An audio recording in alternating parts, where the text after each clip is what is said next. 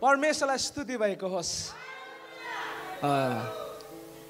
हरेक समय, हर घडी, हर समय परमेश्वरको नाम उचाल्न हामी तत्पर हुनु पर्छ। आमेन, आमेन, हजुर, आमेन, आमेन। परमेश्वरको नाम चाहिँ सदा सर्वदा ढल्किँदा, बस्दा, उठ्दा, हिँड्दा, कुद्दा, पकाउँदा, बढार्दा, जे होस् जीवनको जस्तो सुकै परिस्थिति प्रभु तपाईँको नाम चाहिँ सर्वशक्तिमान छ। तपाईँको नाम चाहिँ यहोवे परमेश्वर हो। यहोवे जय छैन ईश्वर, यहोवे जय छैन ईश्वर, यहोवे जय छैन ईश्वर, यहोवे जय छैन ईश्वर। हो गाउनुहोस् त मसँग। यहोवे जय छैन ईश्वर, यहोवे जय छैन ईश्वर, यहोवे जय छैन ईश्वर। हेर उनी आउँछन् बादलमा, सूर्य झैँ चम्कँदै तुरहीको आवाजमा, चर्को गरी करा छुटकाराको वर्षा, सिंहबाट झैँ आउँछ उद्धार। प्रभुलाई स्तुति होस्। उहाँ जस्तो नथियो, न छ, न हुनेछ। आमेन। उहाँ नै सुरु, उहाँ नै अन्त। यहाँ सबैजनालाई फेरि पनि प्रभु यीशु ख्रीष्टको नाममा अभिवादन गर्छु। जय मसीह। अनि हामीले अस्तिको हप्तादेखि हाम्रो सेवकाईलाई प्रभुको अगुवाईमा हामीले लाइभ लिएर गइराखेका छौँ र जतिजनाले पनि हामीलाई लाइभमा हेर्दै हुनुहुन्छ या त विगत आउँदो दिनमा तपाईँले हेर्नुहुन्छ, यहाँहरू सबैजनालाई पनि हामी जय मसीह भन्न चाहन्छौँ हामीसँग तपाईँहरू जोड्नु भएको लागि। र म यति गरेर तपाईँहरू सबैजनालाई परमेश्वरको वचनमा म स्वागत गर्न चाहन्छु र सम्पूर्ण मण्डलीलाई तपाईँहरूलाई म यो पनि अवगत गराउन चाहन्छु कि बुधबारभन्दा अगाडि सायद मङ्गलबार या त भोलि बेलुका हुन्छ, तपाईँले आइतबार बोलेका हरेक वचनहरू चाहिँ अब युट्युबमा तपाईँले पाउनुहुनेछ। एकचोटि फेरि पनि सुन्नुहोस् चर्चमा बोलेको वचन। अनि त्यसको बादमा बुधबार आउँदाखेरि सबैजनासँग त्यो वचनको लागि केही बोल्नको निम्ति केही कुराहरू होस्। आमेन। त आउनुहोस्, आज म तपाईँहरूको बिचमा परमेश्वरको वचनबाट केही कुराहरू बोल्न लागेको छु। म तपाईँलाई भन्न चाहन्छु कतिचोटि मलाई त्यस्तो हुन्छ र हिजो पनि त्यस्तो भयो। हिजो बेलुकासम्म पनि तपाईँको मलाई के बोल्नुपर्ने आजको दिनको वचन केही पनि थाहा थिएन।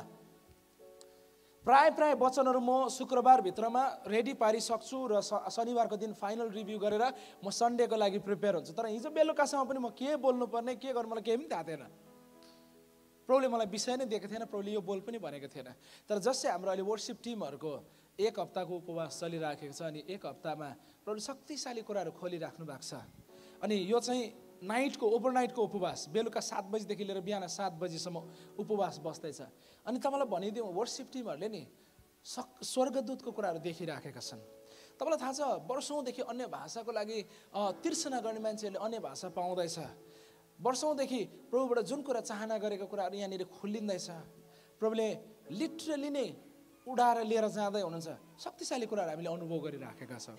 अनि हिजो बोल्दा बोल्दै मलाई अन्तिममा गएर प्रभुले भन्नुभयो त यो कुराहरू बोल्नुपर्छ। अनि आज म तपाईँहरूको बिचमा यहोशूको पुस्तक 6:1 लिएर हामी हेर्नेछौँ र हामी पढ्नेछौँ। तपाईँहरू सबैजनाले यहोशूको पुस्तक निकाल्नु न अनुरोध गर्दछौँ। त्यस समय इजरायलीहरूका कारणले यरीहो बिल्कुल थुनिएको थियो, कोही भित्र बाहिर गर्न पाउँदैन थियो। तब परमप्रभुले यहोशूलाई भन्नुभयो, हेर यरीहो, त्यहाँको राजा र वीर योद्धाहरू समेत मैले तेरो वशमा पारिदिएको छु। तिमीहरूमा लडाकाहरू जति त्यस सहरलाई घेरेर एकचोटि घुमेर आओ। 6 दिनसम्म तिमीहरूले यसै गर्नु। औ 7 जना पुजारीहरू 7वटा भेडाका सिङका तुरै सन्दुकका अघि लिएर हिँड्नु र 7औं दिनमा तिमीहरू त्यो सहर 7 चोटि घुम्नु र पुजारीहरूले तुरै फुकुन्। अनि जब तिनीहरूले भेडाका सिङका तुरै धेरै बेरसम्म फुक्लान् र तिमीहरूले तुरैको आवाज सुन्नेछौ, तब सबैजना ठुलो स्वरले कराउन्। अनि सहरको पर्खाल फेद समय ढल्नेछ र हरेक मानिस आफ्नो अघि सिधै बढेर जाउन्। तब नुनको छोरो यहोशूले पुजारीहरूलाई बोलाएर भने, करारको सन्दुक उठाओ र 7 जना पुजारीहरू भेडाका सिङका 7वटा तुरै भिरेर परमप्रभुको सन्दुकको अगाडि हिँड्नु। औ तिनले मानिसहरूलाई भने, अगाडि बढेर सहरको चारैतिर घुमेर आओ, हतियार बोक्नेहरू चाहिँ परमप्रभुको सन्दुक अघि अघि हिँड्नु। यहोशूले यी कुरा मानिसहरूलाई भनिसकेपछि 7 जना पुजारी भेडाका सिङका 7वटा तुरही बोकेर परमप्रभुको अघि अघि लागेर तुरही फुके। अनि परमप्रभुको करारको सन्दुक तिनीहरूको पछि लाग्यो। औ हतियार बोक्ने मानिसहरू चाहिँ तुरही फुक्ने पुजारीहरूको अगाडि हिँडे र पछाडिकाहरू चाहिँ सन्दुकको पछि हिँडे। औ पुजारीहरू तुरही फुक्दै हिँडे।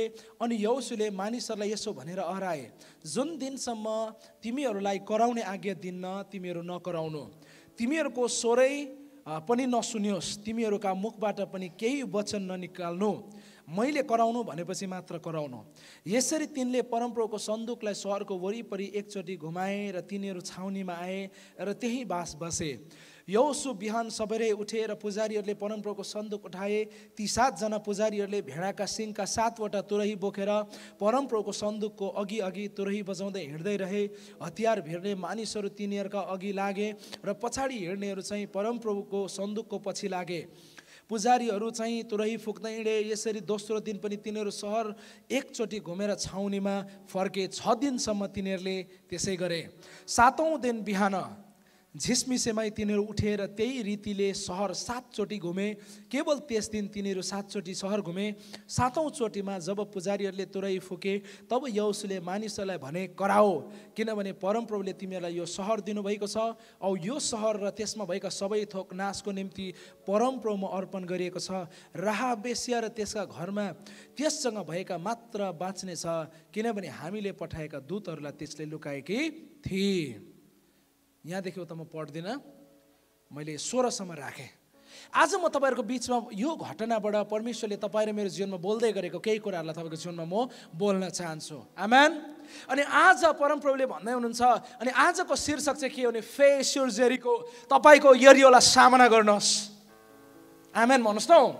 तपाईँको जीवनको यरियोलाई सामना गर्नुहोस् भन्ने आज विषयलाई लिएर हामी यहोशू 6 1देखि लिएर 16 खण्डबाट हामी हेर्न लागेका छौँ।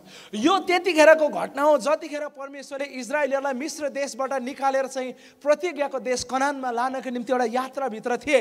उनीहरू 40 वर्षको यात्रामा जाँदै गर्दाखेरि परमेश्वरले सबैभन्दा पहिला चाहिँ मोसालाई खडा गर्नुभयो। मोसालाई परमेश्वरले भन्नुभएको थियो, मोसा तिमीले चाहिँ मेरो मानिसहरूलाई चाहिँ मिस्रको दासबाट छुटाएर लिएर चाहिँ मैले देखाएको र मैले तिमीहरूको निम्ति तयार पारेको प्रतिज्ञाको देश कनानमा लिएर जानु पर्छ। आमेन। अनि कनान चाहिँ यस्तो खालको देश थियो जुनमा चाहिँ परमेश्वरले प्रतिज्ञा गर्नुभएको थियो। तपाईँहरू हामीले व्यवस्थाको पुस्तक 6 अध्याय 7 अध्याय 8 अध्यायलाई पढ्यो भने त्यहाँ पाउँछौँ कनान चाहिँ कस्तो थियो भन्ने। त्यहाँनिर चाहिँ कत्रो के भन्छ भद्राक्षका फलहरू थिए, कत्रो अङ्गुरहरू फल्थ्यो। त्यहाँको यस्तो साह्रो मजाको सुन्दर परमेश्वरले इजरायलीहरूको निम्ति तयार गर्नुभएको देश थियो है। 400 वर्षसम्म दासत्वमा परेका इजरायलीहरूलाई 10औं पुस्तासम्म उनीहरू दासत्वमा परेका मानिसहरूलाई चाहिँ परमप्रभुले एक दिन सम्झना गर्नुभयो। अनि मोसाद्वारा परमेश्वरले इजरायलीहरूलाई चाहिँ त्यस ठाउँबाट छुटाएर लिएर गएर एउटा प्रतिज्ञाको देशमा राख्ने प्रतिज्ञा गर्नुभएको थियो।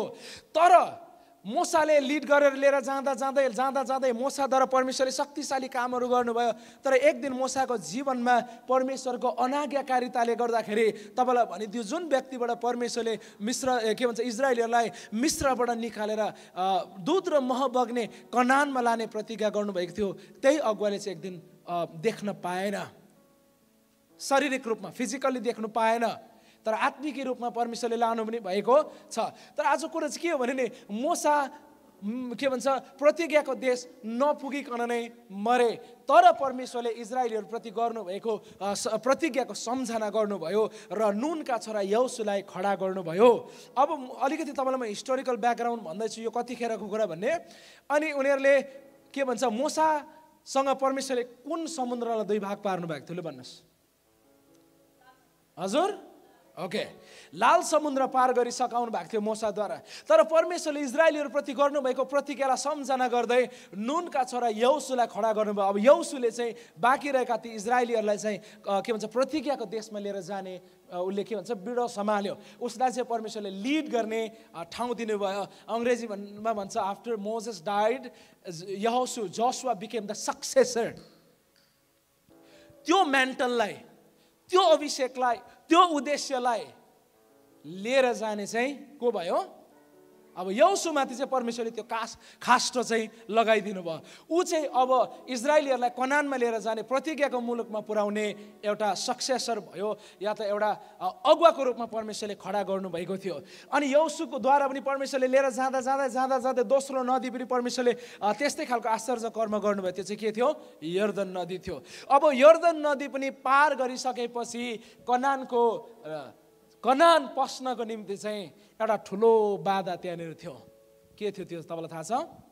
हजुर, त्यो चाहिँ यरियोको पर्खाल थियो। यरियोको पर्खाल, यरियो चाहिँ त्यस्तो ठुलो सहर पनि होइन वास्तवमा। यरियो त्यस्तो ठुलो सहर पनि थिएन, तर जसै खोला तरेर गएपछि तिनीहरूको गढ चाहिँ फोर्ट्रेस भन्छ, त्यो किल्ला चाहिँ गढ थियो माथि। अनि प्रतिज्ञाको मुलुकमा पस्नको निम्ति चाहिँ उनीहरूले एनी हाउ कसरी हुन्छ यरियोलाई चाहिँ जित्नु नै पर्थ्यो। अनि त्यतिखेरको घटनाको बारेमा हामी यहाँ हेर्दैछौँ।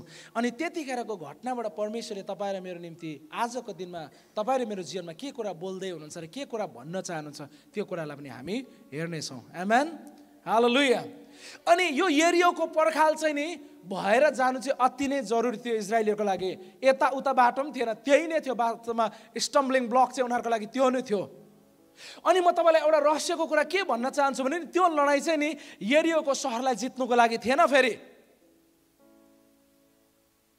परमेश्वरले यहोशुलाई अनि इजरायलीहरूलाई यरियोको पर्खाल, यरियोसँगको लडाइँ चाहिँ नि it was not to occupy the land of Jericho.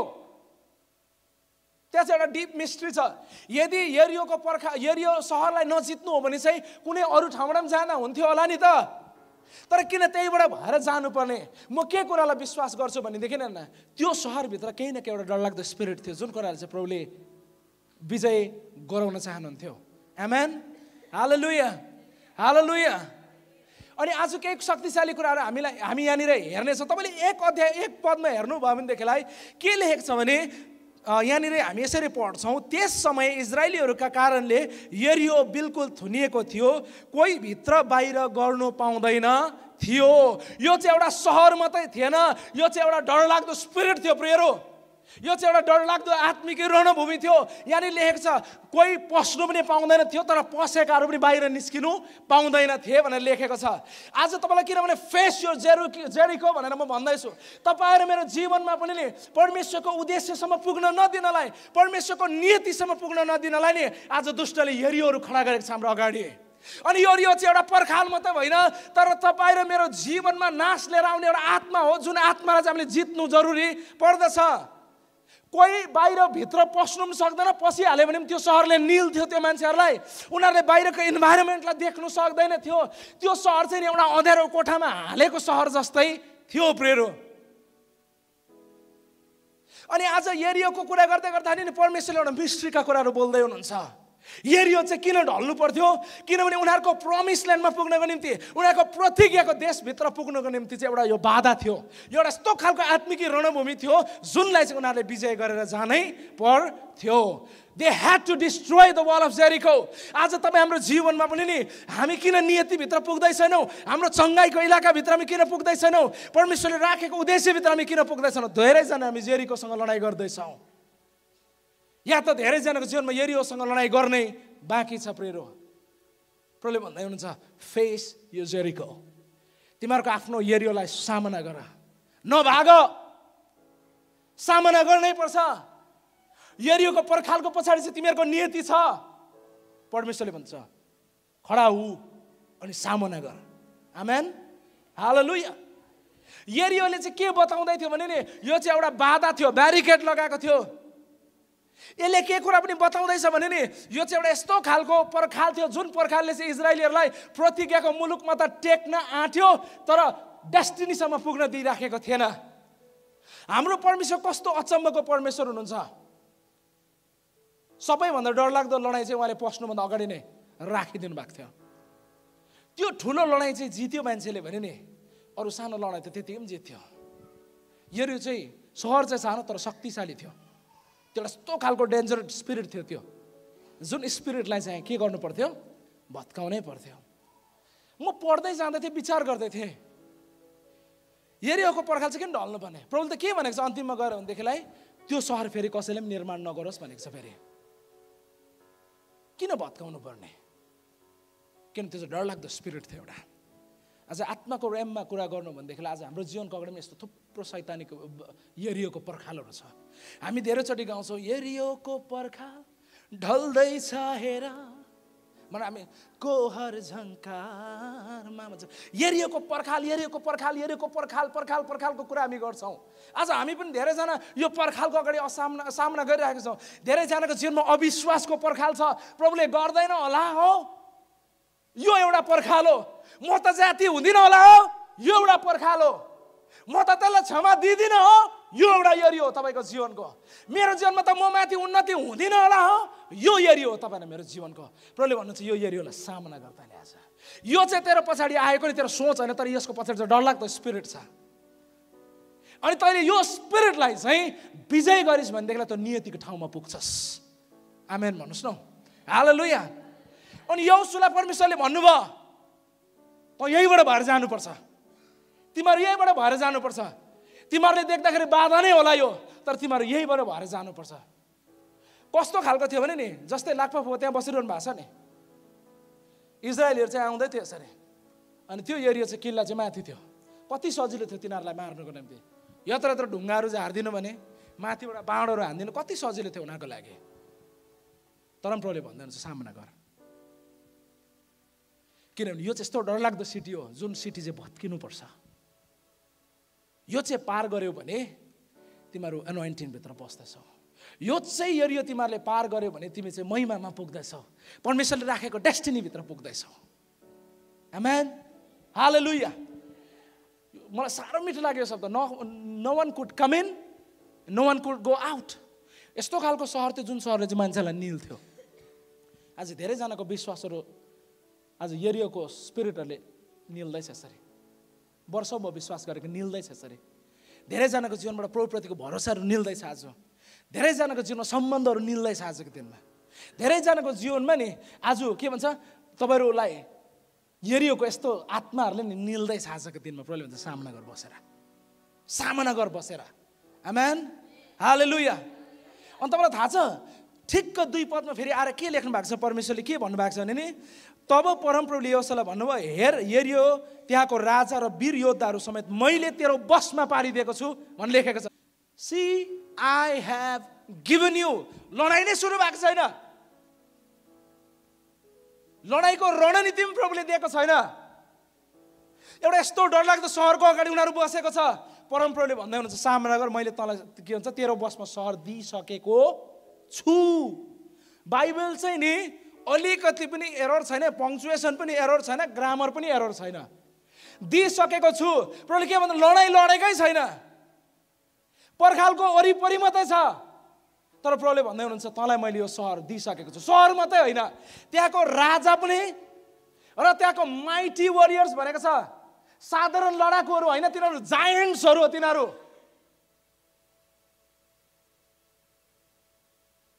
जायन्ट्सहरू, डरलाग्दो डरलाग्दो लडाकुहरू पनि तिमीहरूको मैले तेरो हातमा दिइसकेको छु। अब सामना गर्नको निम्ति तयार हो भनेर भन्दैछ परमेश्वरले। यरी हो नि प्रियहरू, आत्माको संसारमा तपाईँलाई भन्नु हो भने शैतानले तपाईँ र मलाई हाम्रो आत्मिक जीवनलाई निगल्ने एउटा ट्र्याप हो वास्तवमा। स्वाट्टै तानेर लिएर जान्छ अनि हामीलाई निल्छ प्रियहरू। हामी सफोकेट हुन्छौँ, निसासिन्छौँ। धेरैचोटि तपाईँलाई लाग्छ नि वाक्क धिक्क लाग्छ, सेवाकाई जानु, आत्मिक के बढेर जानु। वास्तवमा त्यो तपाईँको फिजिकल विचार होइन, त्यो चाहिँ तपाईँलाई यरियोको आत्माले तान्दैछ, तपाईँलाई निल्दैछ तपाईँलाई। अनि तपाईँलाई निस्केर बाहिर प्रभुकोमा जानु दिइराखेको छैन प्रेरो। म तपाईँलाई के भन्न मन पराउँछु भनेदेखिलाई नि आजको दिनमा तपाईँलाई थाहा छ यो पर्खाल जसै भत्क्यो नि, पर्खाल भत्किसकेपछि त्यहाँनिर परमप्रभुको स्वर्ग के भन्छ परमप्रभुको मानिसलाई यहोशूका जासुसहरूलाई लुकाएर राख्ने राहाबले पनि उद्धार पाएको छ त्यो दिन। तपाईँलाई थाहा छ म तपाईँलाई के भनिदिन मन पराउँछु भनेदेखिलाई नि निलीले हाल्नु भएको छ भने प्रभुले भन्दैन छ तँलाई चाहिँ म रेस्क्यु गर्छु। आमेन। सबै कुरा नाश गर्नु, तर राहाब बेस्याको परिवारलाई चाहिँ तैँले नाश नगर्नु तिमीहरूले। किनभने परमप्रभुले सम्झना गर्नुभएको थियो, राहाब निलिएकै थियो तर परमप्रभुले त्यसको जीवनमा पनि उद्धार लिएर आउनु भयो। आमेन। आज धेरैजना तपाईँ हामी यरियोसँग सामना गर्दैछौँ। यरियोको पर्खालले आत्मिक जीवनमा बढ्नु सकेको छैन, या त तपाईँ र म धेरैजना अलरेडी निलिसकेका छौँ। तपाईँको निम्ति म भन्न चाहन्छु, परमप्रभुले तपाईँको निम्ति विजय ल्याउनु भएको छ। आमेन। उहाँको बाटो हेर्नेहरूको निम्ति विजय चाहिँ परमप्रभुले किनिसक्नु भएको छ। परमप्रभुले भन्दै हुनुहुन्छ, यो लडाइँ चाहिँ मैले तेरो बसमा पारिदिइसकेको छु, यो लडाइँ चाहिँ मैले तेरो लागि जितेको छु। अब त फेथमा उभि, तँ अब ममा भर पर अनि तैँले एक्सन गर्न सुरु गर। आमेन, हालेलुया। यरीहरू भत्क्यो, यरीहोमा निलिएकाहरू, दासत्वमा परेकाहरू पनि फर्किँदैछन् र उद्धार पाउँदैछन्। फेस यो जेरिको, तपाईँको यरीहोलाई सामना गर्नुहोस्। आमेन, हालेलुया, हालेलुया। परमप्रभुले भन्नुभयो, यो सहर मात्रै होइन, तर त्यहाँभित्र भएका डरलाग्दा सिपाहीहरू पनि, डरलाग्दा योद्धाहरू पनि मैले तेरो बसमा पारिदिइसकेको छु। लडाइँ नै सुरु भएको थिएन। परमप्रभुले आज तपाईँलाई पनि भन्दै हुनुहुन्छ, परमप्रभुले आज यो मण्डलीलाई भन्दै हुनुहुन्छ, परमप्रभुले तपाईँहरू जतिजना सुन्दै हुनुहुन्छ, परमप्रभुले भन्दै हुनुहुन्छ, के तपाईँ विश्वासमा एक्ट गर्न तयार हुन्छ? तपाईँको यरियोको पर्खाल प्रभुले आज ढाल्दै हुनुहुन्छ। आमेन। नभाग्नुहोस् यरियोदेखि, तर यरियोको अगाडि खडा हुनुहोस्, यरियोको अगाडि खडा हुनुहोस्। बाइबलले भन्दछ, एउटा व्यक्तिले जुन दिन प्रभु यीशु ख्रीष्टलाई आफ्नो उद्धारकर्ता अनि मुक्तिदाता भनेर ग्रहण गर्छ, शैतान चाहिँ त्यो दिन तपाईँ र मसँग डराउन सुरु गर्छ। किनभने नि सिंहासन र ब्रह्माण्ड सृजना गर्ने परमेश्वरको अख्तियार चाहिँ भित्र आउँछ। शैतान परमेश्वरसँग काप्छ, उहाँको मान्छेसँग पनि काप्छ। आमेन। समस्या अगाडि देख्दा नभाग्नुहोस्, त्यो तपाईँको यरियोको पर्खाल हो। पैसा रुपियाँसँग सङ्घर्ष गर्दै हुनुहुन्छ तपाईँहरू, यरियोको पर्खाल हो, तपाईँले विजय पाउनुहुन्छ त्योबाट। यो हरेक कुराले तपाईँलाई प्रभुको डेस्टिनीसम्म पुग्न, यो हरेक कुराले तपाईँलाई परमेश्वरको उद्देश्यसम्म पुग्नदेखि नरोकोस्। यरियोहरू कति आउँछन्, यरियोहरू कति आउँछन्, तर परमप्रभुले शैतानको शिर चाहिँ कुल्चिनु भएको छ। आमेन। विजय चाहिँ प्रभु यीशुले किनिसक्नु भएको छ। यसकारण त्यो बलिदानलाई विश्वास गर्ने हरेक मान्छे चाहिँ अख्तियार बोकेको मान्छे हो। तपाईँभित्र त्यो अख्तियार छ। आमेन। म भित्र मात्रै होइन, तपाईँभित्र पनि परमेश्वर त्यो अख्तियार राख्नु भएको छ। यरियो चाहिँ नि शैतानको अखडा हो, यरियो चाहिँ शैतानको अखडा हो। धेरैजनाको मनको इलाकामा अखडाहरू बनेको छ, यरियोहरू बनिएका छन्। आज त्यो पनि ढल्नुपर्छ। शैतानको अखडा कसरी थाहा छ? इजरायलीहरूलाई प्रतिज्ञाको मुलुकमा डेस्टिनीसम्म पुग्नको निम्ति चाहिँ रोक्नको निम्ति चाहिँ तैनाथ थिए उनीहरू। इजरायलीहरूको कारणले गर्दाखेरि चाहिँ थुनिएको थियो भनेको चाहिँ उनीहरू रेडी थियो लडाइँ गर्नको लागि। आफ्नो आफ्नो माइटी मेन्सहरूलाई लिएर, वेल ट्रेन्ड आर्मीहरूलाई लिएर वरिपरि लागिसकेको थियो। त्यस्तोहरूको अगाडि परमेश्वरले कसलाई उभ्याउँदै हुनुहुन्छ? लडाइँ नै नलडेका उभ्याउँदै हुनुहुन्छ। यरियो तपाईँ हाम्रो जीवनको नि जीवनमा नि शैतानको अखडा हो। यरियो तपाईँ र मेरो जीवनमा नि परमेश्वरको उद्देश्य र नियतिसम्म पुग्नलाई रोक्ने बाधा हो। यरियो नि यस्तो खालको आत्मा हो जुन आत्माले तपाईँलाई ईश्वरदेखि निलेर लिएर जाँदैछ। यरियोको आत्मा यस्तो खालको आत्मा हो जुन आत्माले चाहिँ तपाईँलाई ईश्वर विरुद्ध उठ्न लगाउँदैछ। यरियोको आत्माहरू यस्तो खालको आत्माहरू हो, यरियोको पर्खालहरू यस्तो खालको पर्खाल हो जुन पर्खालले तपाईँलाई अविश्वासमा बढाइराखेको छ, विश्वासको साथमा तपाईँलाई अविश्वासतिर लिएर जाँदैछ। यरियोको पर्खालहरू यस्तो खालको पर्खाल हो जसले भन्दैछ परमप्रभुतिर भरोसा राख्नुभन्दा म आफैमा भरोसा गर्नु चाहिँ ठिक हो, सेल्फ डिपेन्डेन्सीतिर लिएर तपाईँलाई जाँदैछ। यरियोको पर्खाल यस्तो खालको पर्खाल हो जुन पर्खालले तपाईँलाई डरमा जिउँदैछ। म तपाईँलाई भनिदिन्छु र तपाईँ आशा गरेर बस्नुहोस्, परमप्रभुले तपाईँको जीवनमा युद्ध सुरु गर्न लाग्नु भएको छ। तर युद्ध सुरु गर्नुभन्दा अगाडि प्रभुले भन्दैछ विजय चाहिँ मैले तेरो हातमा दिइसकेको छु। आमेन। हाम्रो परमेश्वर, त्यही कारण आज हामीले बारम्बार एउटा गीत गाउँदैछौँ, तपाईँ यहोवे हुनुहुन्छ, तपाईँ सर्वशक्तिमान हुनुहुन्छ, तपाईँको नाउँलाई हामी उचाल्छौँ प्रभु।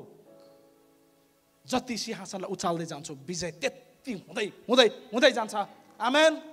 अब म तपाईँलाई भन्छु तेस्रो कुरा, पहिलो सत्य त हामीले के हेऱ्यौँ? यरियो के हो हेऱ्यौँ हामीले। दोस्रो कुरा, लडाइँ नै लडेको छैन, प्रभुले भन्दै हुन्छ यरियो चाहिँ डल्लै मैले तर तेरो बसमा दिएको छु। तेस्रो कुरा हामी हेर्छौँ। तेस्रो सत्य त यहाँनिर के लेखेको छ भनेर भन्नुहुन्छ भने परमेश्वरले अब रणनीति दिँदै हुनुहुन्छ। यरियोको पर्खाल अगाडि भन्नुहुन्छ प्रभुले सामना गर, लडाइँ मैले त दिइसकेको छु, तर लडाइँ चाहिँ कसरी लड्ने अब म तँलाई भन्छु। तपाईँले 3 अध्यायलाई पढ्नुभयो भने तिमीहरूमा लडाकाहरू जति छन्, लडाकाहरू जति त्यस सहरलाई घेरेर एकचोटि घुमेर आऊ, 6 दिनसम्म तिमीहरूले यसै गर्नु।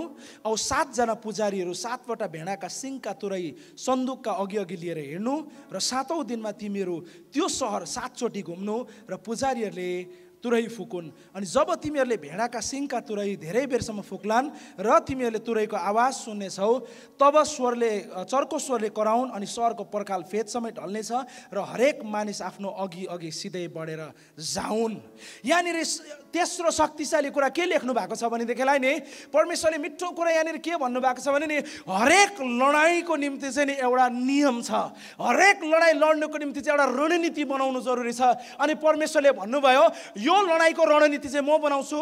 अनि यो लडाइँको रणनीति चाहिँ कस्तो हो भनेदेखिलाई तैँले चाहिँ नि लडाइँ गर्ने खतरा मान्छे होइन, तर सन्दुक बोक्ने पुजारीहरू लिएर आउनु भनेर भन्नुभयो।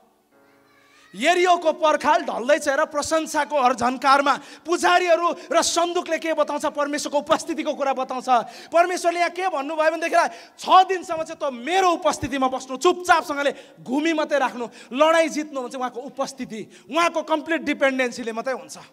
आमेन।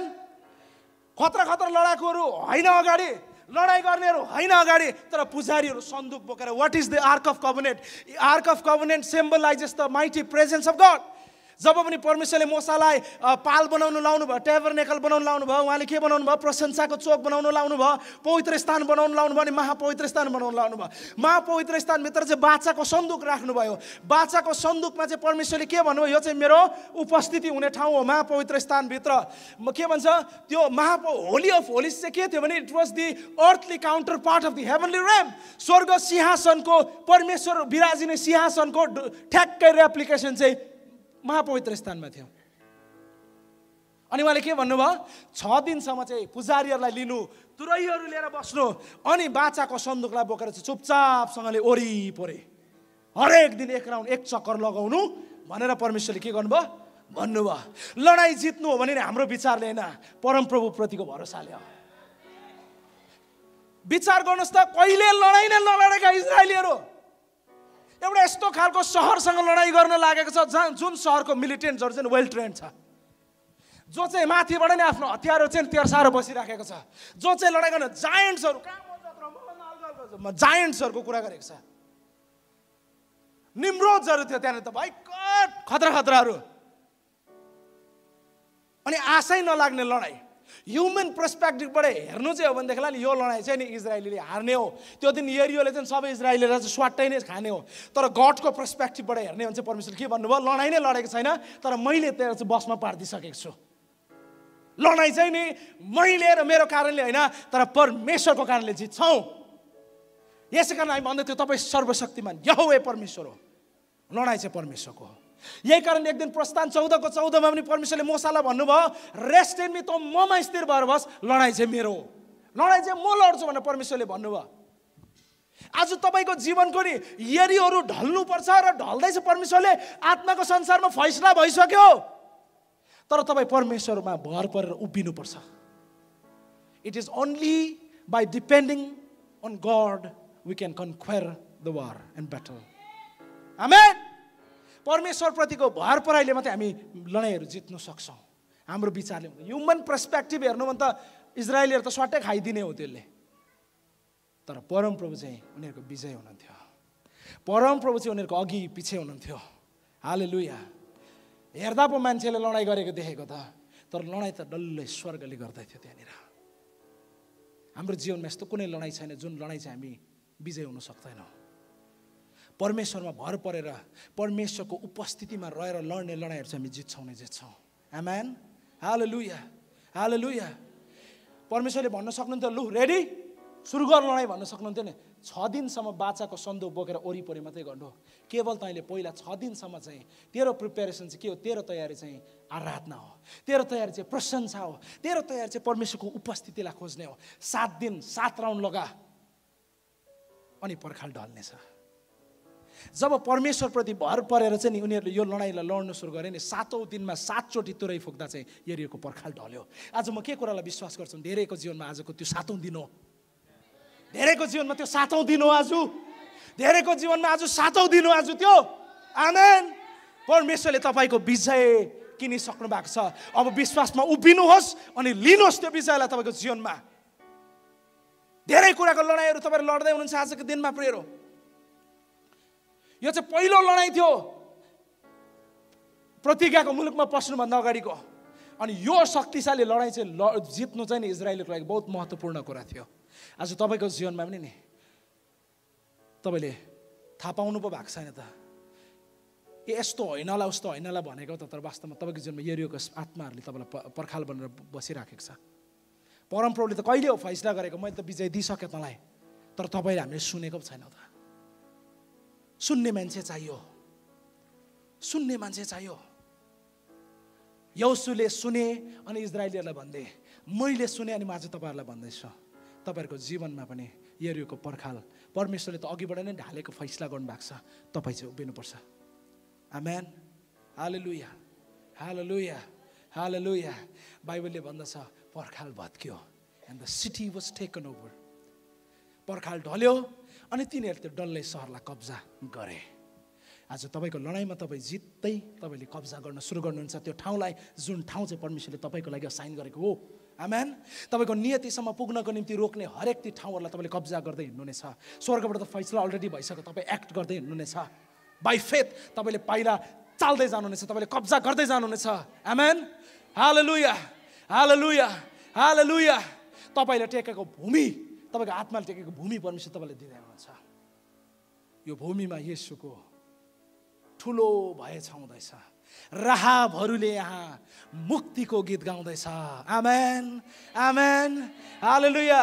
बाहिर बसेका इजरायलीले मात्रै विजय होइन, तर भित्र निलिएकाहरूले पनि विजय पाउँदैछन्, छुटकारा पाउँदैछन्, आनन्द पाउँदैछन्, आराम पाउँदैछन् र नियतिसम्म पुग्दैछन्। बाइबलले के भनेको थाहा छ? राहाब चाहिँ त्यो दिनदेखि इजरायलीहरूसँग बसी भनेको छ। त्यो दिनदेखि चाहिँ विजय मान्छेहरूसँग त्यो निलिएकाहरू पनि बसेका कुराहरू हामी भेट्दछौँ। तपाईहरू निलिएको होला, आत्मा तपाईले नि तपाईँ आज ब्याकस्लाइड हुँदै गएको होला, शैतानले तपाईँलाई निलेको होला, शैतानले तपाईँलाई चोरिसकेको होला। म तपाईँलाई भन्छु तपाईँको लागि पनि उद्धारको दिन हो आज, तपाईँको लागि पनि विजय छ आज। परमेश्वरले तपाईँको पनि लडाइँ जितिसकेको छ। तपाईँको यरियोलाई सामना गर्नुहोस्। आमेन। इजरायलीहरू जो यरियोको पर्खालभित्र पसेकै थिएनन्, उनीहरू त बाहिर बसेर तयार थिए, तर राहाबले थाहा छ के गरिन्? एक दिन यहोशुले लडाइँमा जानुभन्दा अगाडि पठाएको के भन्छ जासुसहरूलाई चाहिँ नि उसले लुकाएर राखिदिन्। के गरिन्? उसले परमेश्वरको काम गरिन्। उसले पनि के गरिन्? यरियोको सारा त्यहाँको शासकहरूसँग उसले सामना गरिन्। थाहा चाहिँ पाउनु भने उसलाई मारिदिन्थे, उसको परिवारलाई मार्थ्यो, तर पनि उसले के भन्यो? परमप्रभुको कुरालाई उसले सुनिन्, बुझिन् र जासुसहरूलाई इजरायलीलाई के गरिन्? लुकाइदिने काम गरिन्। ऊ पनि यरियोसँग सामना गर्ने टिमसँग के भइन्? खडा भएको थिइन्। अनि परमेश्वरले निलिएकै भयो भने विजय ल्याउनु भयो उसको जीवनमा। हालेलुया, हालेलुया। प्रभुले के भन्दै हुनुहुन्छ? यरियोको पर्खालभित्र बन्धनमा परेकाहरू पनि छुटकारा पाउँदैछन्। आमेन, आमेन। तपाईको सांगला चुडिँदैछ, परमेश्वरले तोड्दै हुनुहुन्छ। Finally the day came and the city was taken over. सातौं दिन आयो, सातचोटि तुरै फुके, सातचोटि तुरै फुके, सातचोटि तुरै फुके, सातचोटि तुरै फुके, सातचोटि तुरै फुके, सातचोटि तुरै फुके, अनि उनीहरूले विजयको घोषणा गरे अनि पर्खाल ढल्यो। खोरा बशा ब्रह्मखतलबा यहाँ शेक्रेतलेबे रिम्बेन्देलेबे यहाँ कतरबा या शोप्रोतनो मोहो क्रोशाबलबा। Yes.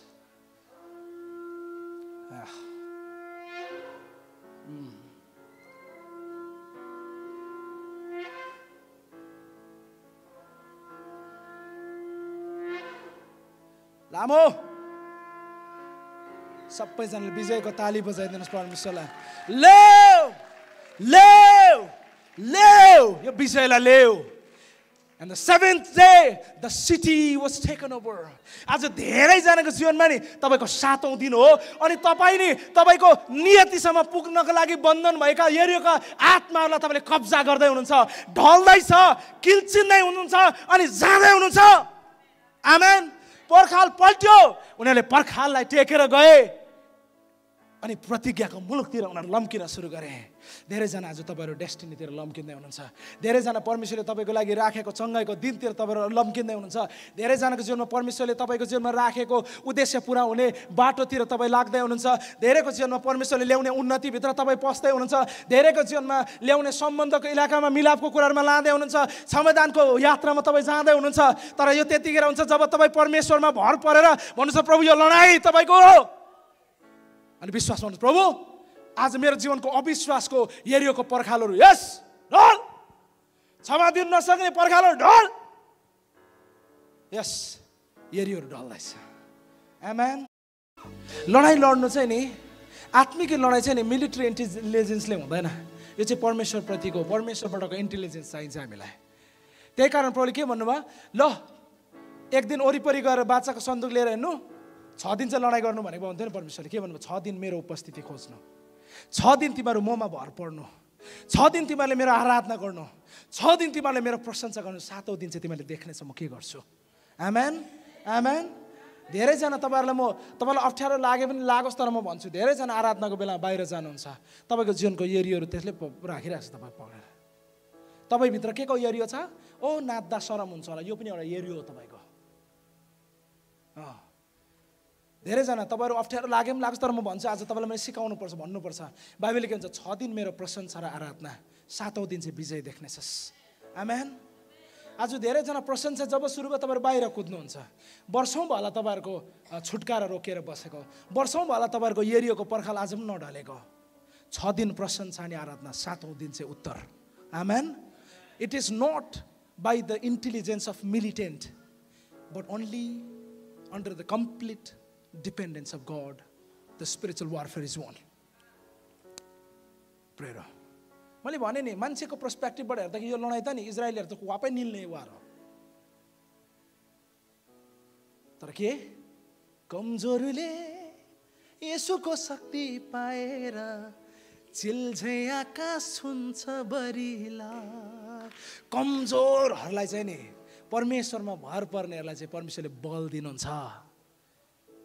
भजन सङ्ग्रह 34 जवान पनि मूर्छा पर्छन्, थाक्छन्, लड्छन्, तर परम प्रभुले फेरि तिनीहरूको बल नयाँ गर्नुहुन्छ। गिदोनलाई परमेश्वरको आत्मा जब आयो नि 300 जना ताललाई बिदालको पानी पनि कुकुरले जस्तो पिउनेहरूलाई चाहिँ नि परमेश्वरले लगेर चाहिँ नि खतरा लडाइँ जितेको।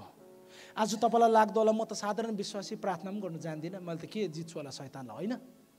तपाईँ प्रभुको उपस्थिति खोज्नुहोस् त, लडाइँ चाहिँ तपाईँले लड्ने होइन, परमेश्वरले लड्ने हो। हालेलुया। पास्टरको प्रार्थना मात्रै लाग्ने होइन, जहिले तपाईँकै प्रार्थना पनि लाग्छ। आमेन। हालेलुया। यहोशूको जति ठुलो भूमिका थियो, आराधना गर्नेहरूको जति भूमिका थियो, लडाइँ खेल्नेहरूको जति भूमिका थियो, सर्वसाधारण इजरायलीको पनि त्यतिको भूमिका थियो। त्यो लडाइँमा के गरे, सबैजनाले परमप्रभुप्रति डिपेन्ड हुन सिके। यो चर्चमा अभिषेक फर्कियो भने यो चर्चको पर्खाल लड्नु चाहिँ म एक्लै होइन, सबैको डिपेन्डेन्सी चाहिन्छ प्रभुमा। तपाईँ पनि डिपेन्डेन्स हो, परमेश्वरले तपाईँको जीवनमा पनि काम गर्नुहुन्छ। आमेन। हालेलुया। तपाईँको जीवनको पर्खाल मात्रै भत्किँदैन, तपाईँको जीवनको पर्खाल भत्किएपछि नि अरू पनि पर्खालभित्र अखडामा रहेकाहरू राहाबहरू जस्तालाई तपाईँले छुटकारा दिलाउनुहुन्छ। आमेन। प्रभुले भन्दै हुनुहुन्छ नभाग तेरो यरियोबाट, शरम र लाजको यरियोहरूबाट नभाग, सामना गर त्यसलाई। त्योदेखि उत्ता चाहिँ क्षमा दिनु नसक्ने ठाउँहरूबाट उत्ता चाहिँ तेरो लागि नियति छ। आमेन आमेन आमेन। हालेलुया। यरियो लडाइँ लड्नुपर्छ, सामना गर्नुपर्छ। धेरैचोटि हामी दिक्क लाग्यो, होस् हौ यस्तै त मेरो जीवन होस्, यस्तै त होस्, चल्दैन। त्यो चाहिँ यरियोले निल्दैछ तपाईँलाई मलाई बिस्तारै बिस्तारै। तपाईँलाई थाहा छ शैतानले चाहिँ कहिले पनि एकैचोटि आएर उ गर्दैन, त्यो चाहिँ स्ट्राटेजीसँग लड्छ। इजरायल चाहिँ थुनिएको थियो भनेको छ, तिनीहरूलाई अलरेडी थाहा थियो इजरायली आउँदैछन्, उनीहरूले आफ्नो सबै स्ट्राटेजी चाहिँ बनाएर रेडी परेको थियो।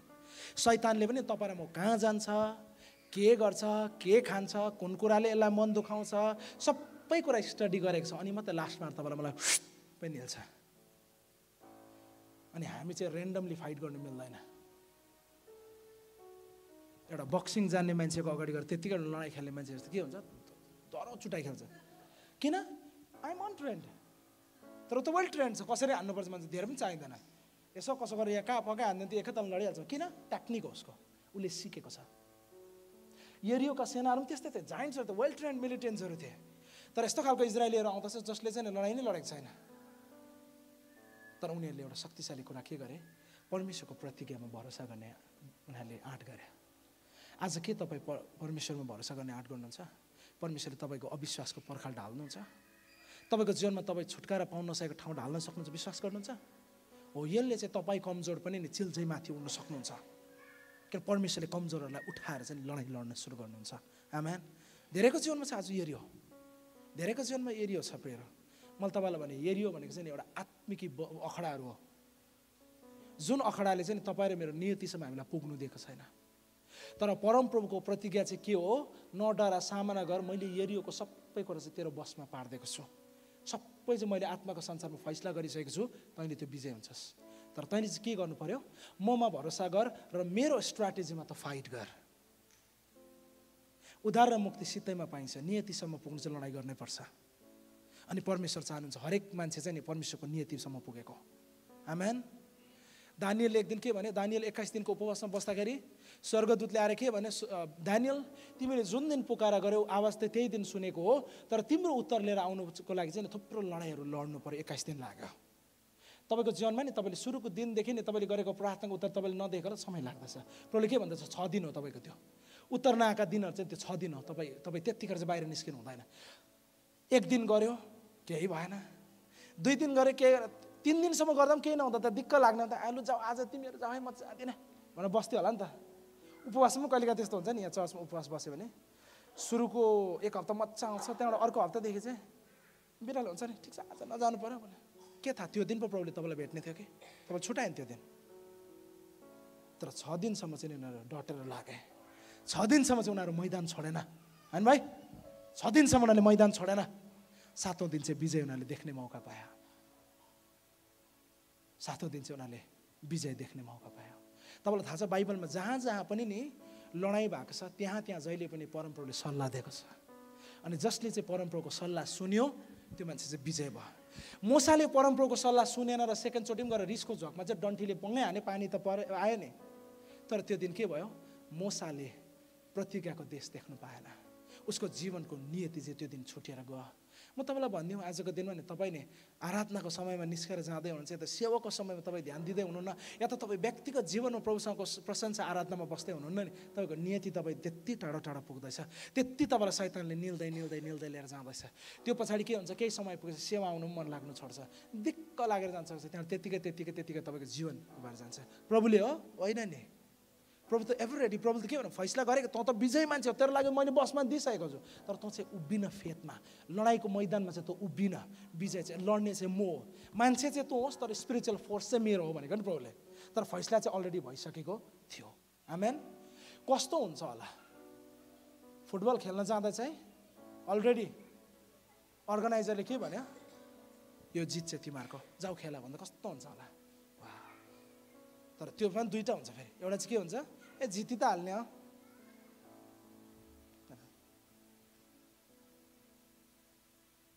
तर अर्को चाहिँ के हुन्छ? विजयलाई थाहा पाएर पनि शक्तिशालीसँग खेल्ने व्यक्तिहरू हुन्छ। प्रभुले भन्नुहुन्छ यरीलाई सामना गर। हो, परमप्रभु सबै कुरा गरिदिइसक्नु भएको छ, तर हामी उभिनुपर्छ त्यो एक्टमा। आमेन, आमेन, हालेलुया, हालेलुया। खोराबा शाब्रा महखतला बयाशे। क्रिस्चियन जीवन पनि यस्तै हो प्रिय।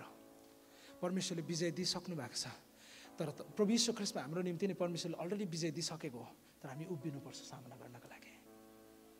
धेरैजना आज यरीको पर्खालबाट फर्केका छन्। जब नि जीवनमा यरीको पर्खालहरू सामना गर्नुपर्छ, धेरै विश्वासीहरू फर्केका छन्।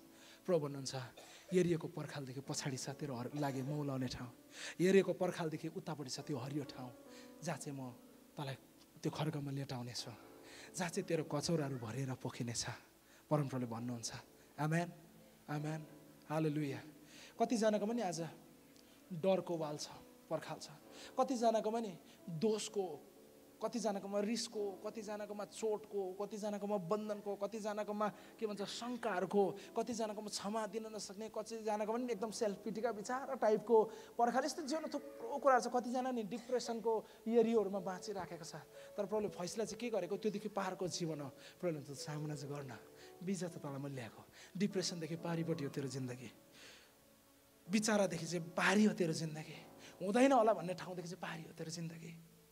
परमेश्वरले 400 वर्षसम्म दासत्वमा बसेकाहरूलाई लगेको होइन र?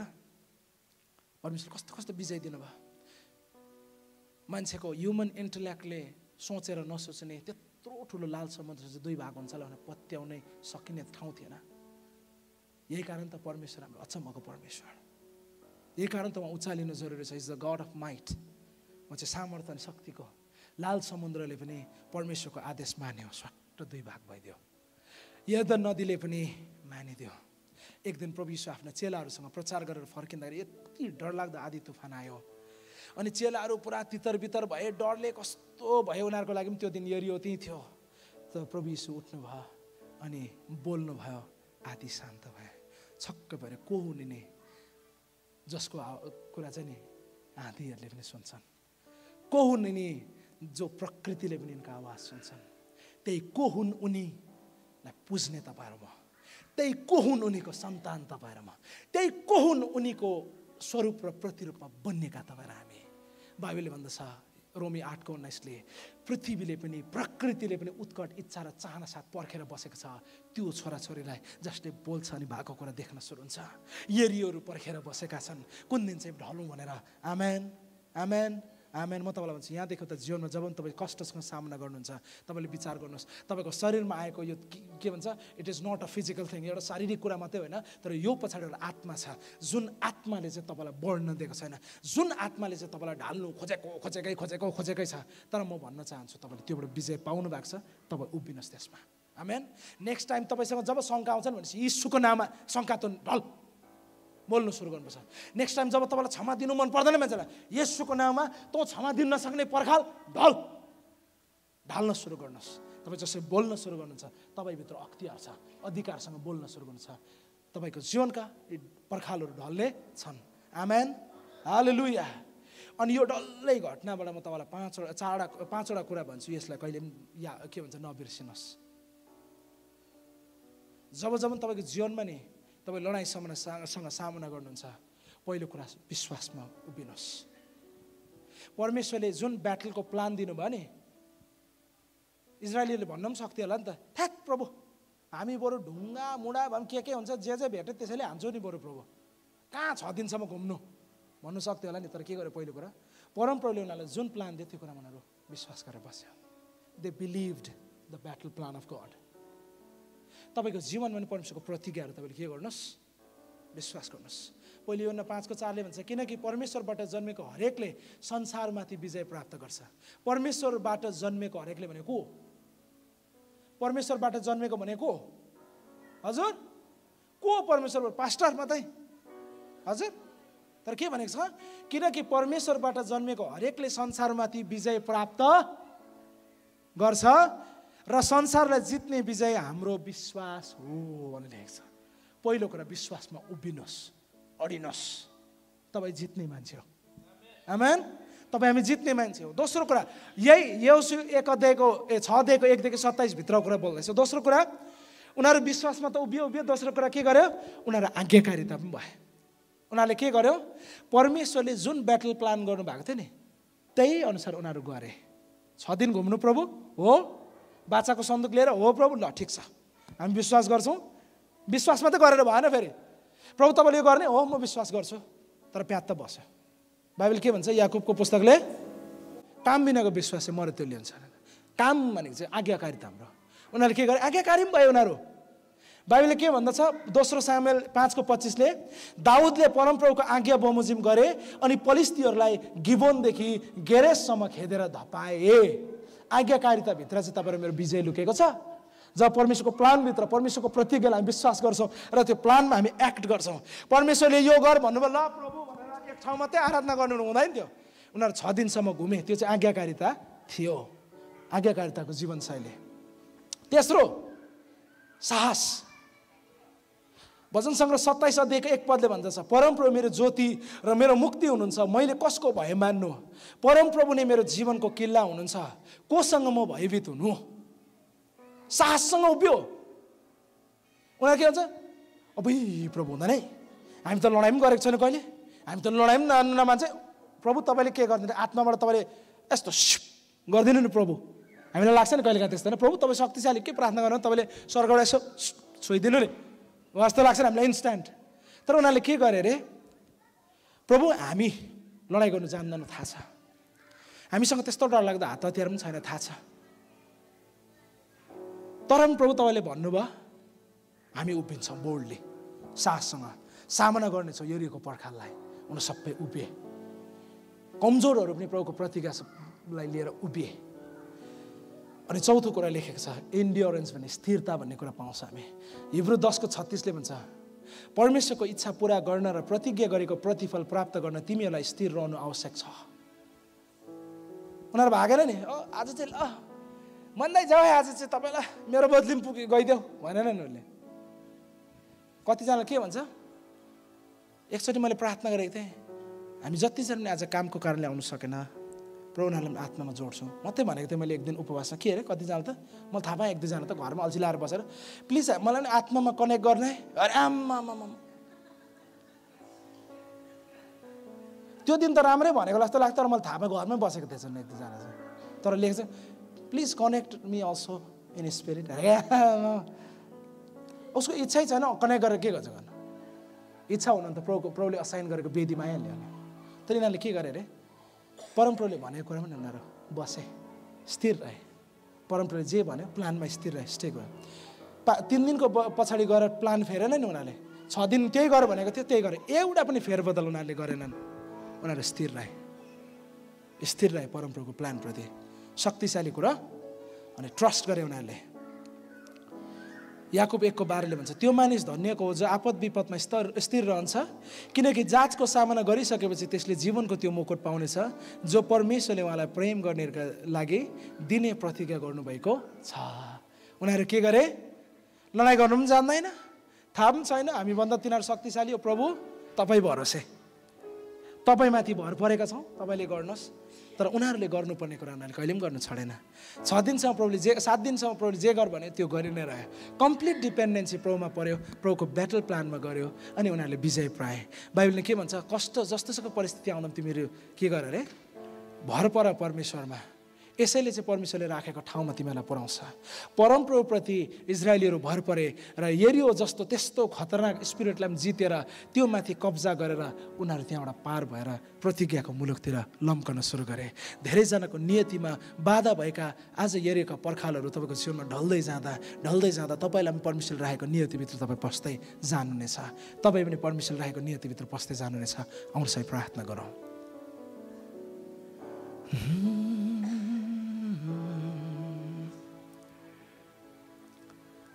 प्रभु धन्यवाद छ तपाईँलाई। प्रभु आज तपाईँको अख्तियार र तपाईँको अधिकारमा, तपाईँको शक्तिमा प्रभु आज हामी यो हाम्रो जीवनको यरियोको अगाडि हामी उभिँदैछौँ अनि यरियोको पर्खाललाई हामी सामना गर्दैछौँ। यतिखेर प्रभु यरियोको पर्खाललाई हामी सामना गर्दैछौँ। हाम्रो जीवनको हरेक पर्खाललाई प्रभु हामी यतिखेर सामना गर्दैछौँ। र जो छोराछोरीले प्रभु तपाईँको अगाडि आएको नै पर्खाललाई सामना गर्दैछ, प्रभु यो विजय उनीहरूको तपाईँले किनिसक्नु भएको छ। फेथमा उभिन दिनुहोस्, आज्ञाकारितामा उभिन दिनुहोस्, तपाईँमा साहसी बन्न तपाईँले सिकाउनुहोस्, तपाईँमा स्थिर रहन तपाईँले सिकाउनुहोस् र जीवनको हर कदममा तपाईँमा भर पर्न तपाईँले सिकाउनुहोस्। हे परमेश्वर, तपाईँको बाटो हेर्न सिकाउनुहोस्, तपाईँलाई पर्खी बस्न सिकाउनुहोस्। इजरायलीहरूले 6 दिनसम्म परमप्रभुको विजयलाई पर्खे अनि 7औं दिनमा जब उनीहरूले विजयको घोषणा गरे त्यतिखेर परमेश्वर शक्तिशाली काम भयो। म आज तपाईँको जीवनमा पनि बोल्दैछु। तपाईँ जीवनको यस्तो थुप्रो यरियोहरूसँग सङ्घर्ष गर्दै हुनुहुन्छ। यरियो नि जुन कुराले तपाईँलाई नै जीवनमा उन्नति गर्नु दिएको छैन र परमेश्वरमा बढ्नु दिएको छैन, वास्तवमा त्यही हो तपाईँको यरियो। अनि मलाई थाहा छ तपाईँ कुन यरियोसँग सङ्घर्ष गर्दै हुन्छ, तपाईँलाई थाहा छ त्यो कुरा। प्रभुको अगाडि राख्नुहोस्। बाइबलले भन्दछ यरियो ढल्नुभन्दा अगाडि चाहिँ परमेश्वरको उपस्थिति खोज्नुपर्छ। 1 दिनको यरियो ढलाइमा चाहिँ नि 6 दिन प्रभुको उपस्थिति खोज्नुपर्छ। धेरैजनाको रोग बिरामको पर्खालहरू, धेरैजनाको जीवनमा नि बन्धनको, विचारको, व्यभिचारको, नराम्रो सोच विचारको, यो भन्दै गर्दाखेरि म के कुरालाई पनि यतिखेर बोल्दैछु। प्रभुले भन्नुहुन्छ धेरैजना तपाईँहरू हुन्छ विवाहित होस् या त अविवाहित, धेरैजना तपाईँले ती नराम्रो घिनलाग्दो सपनाहरू देख्नुहुन्छ। कतिचोटि तपाईँको विचारले सोचेको होइन, तर दुष्टले यस्तो खालको घिनलाग्दो सपनाहरू तपाईँको अगाडि लिएर आउँछ। त्यो पनि तपाईँको यरियो। प्रभुले भन्दैछ आज त्योबाट पनि तलमा ढाल्छु। त्यो पर्खालहरू पनि आज ढल्नेछ तेरो जीवनमा। तर प्रभुले भन्दैन छ 6 दिन चाहिँ मेरो आराधना, 6 दिन चाहिँ त मेरो उपस्थितिमा, मेरो उपस्थितिलाई खोज्नु, अनि म चाहिँ विजय लिएर आउनेछु। म तपाईँलाई यो पनि उत्साह गर्छु, तपाईँलाई झन्झटै लाग्ला, तपाईँलाई नराम्रै लाग्ला, तर तपाईँहरू आजदेखि उता तपाईँहरू हरेक आराधनामा कहिले पनि बाहिर नजानुहोस्, किनभने प्रशंसा र आराधनाले छुटकारा लिएर आउँछ। नियति चाहिँ त्यतिखेर खुल्लिन्छ। येशू प्रभुको नाममा आमेन, आमेन। प्रभुलाई महिमा होस्।